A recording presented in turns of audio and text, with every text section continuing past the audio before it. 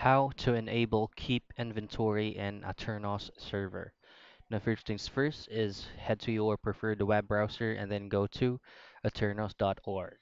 Now, make sure that you're currently on your world and then make sure that your world is online and up and running. Now, once you do, make sure that your world is online, just head to options. Now from here, you will be able to see inventory. Now you will be able to know if your inventory is disabled because it will be marked as red on X.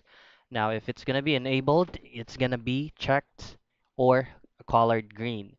So if it's disabled, all I have to do is to click on that and then make it as a check mark. So that's how easy you can keep or you enable keep in inventory in a Turnos server.